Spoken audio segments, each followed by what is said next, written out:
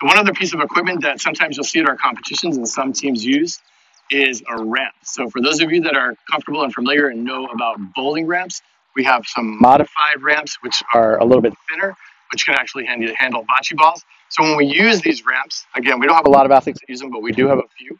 Basically, we bring them onto the court, and I apologize I don't have one for you today, but we'll show you guys a picture. So we'll have the ramps right here. It looks exactly like a bowling ramp. The key thing for that is when the ball is released, that the end of the ramp does not, again, go past the foul line. So again, the ramp is placed back here within this area in between the foul line and the end of the court. The ball is rolled down the ramp to be placed on the court. We do have the athletes try and directionally place the ramp. And again, that's in place in case an athlete is physically unable to actually roll the bocce ball.